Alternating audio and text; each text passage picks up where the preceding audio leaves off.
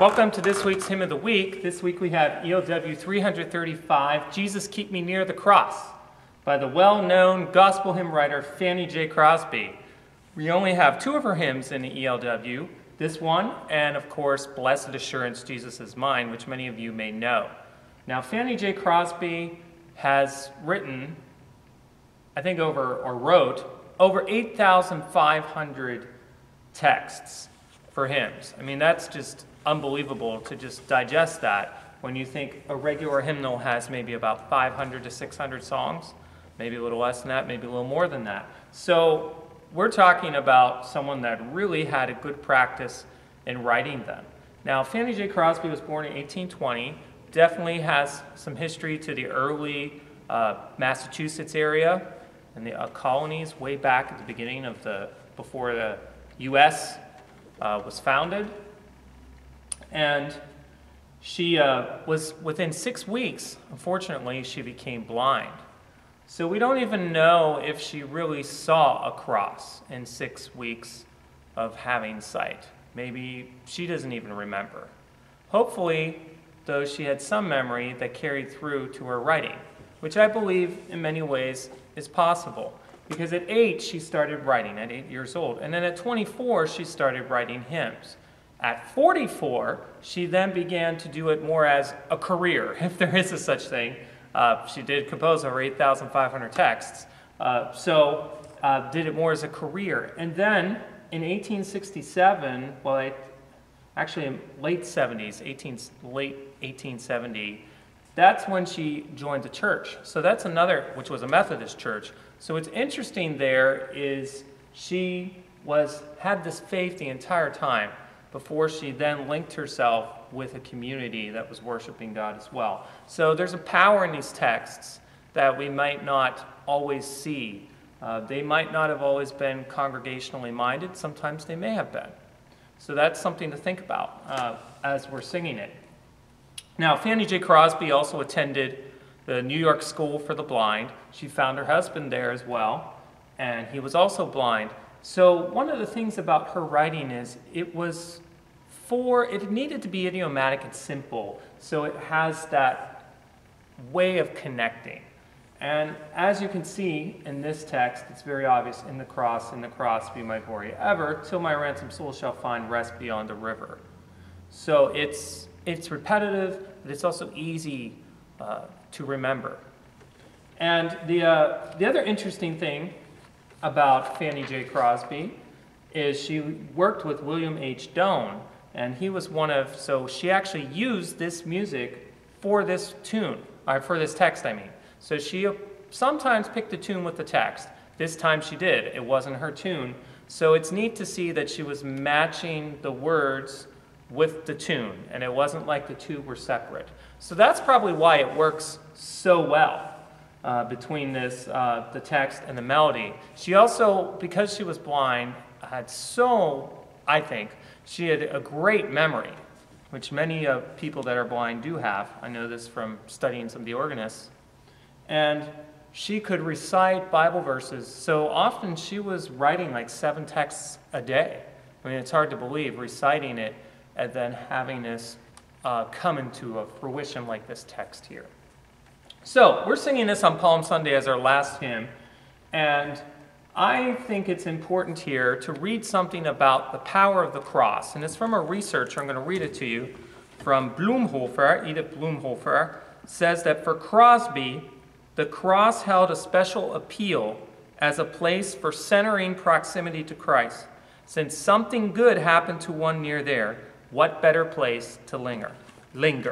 So, I think that's how I plan to interpret this. I'm going to let this rise in the end, be an amazing, hopefully, big finished chorus. And I'm going to throw in just a little curveball this time. At the end, way at the end, I'm just going to quote a really brief quote of Were You There, the very famous song that's usually sung on Good Friday, Were You There When They Crucified My Lord, the spiritual, just to get us prepared for Holy Week. So this is Jesus, Keep Me Near the Cross. And I will plan to keep it fairly simple. Okay.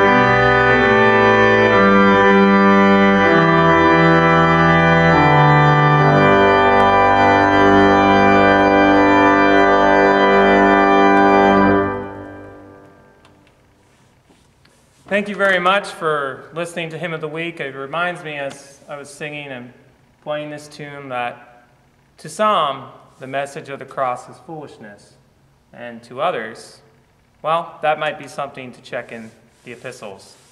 Thank you very much.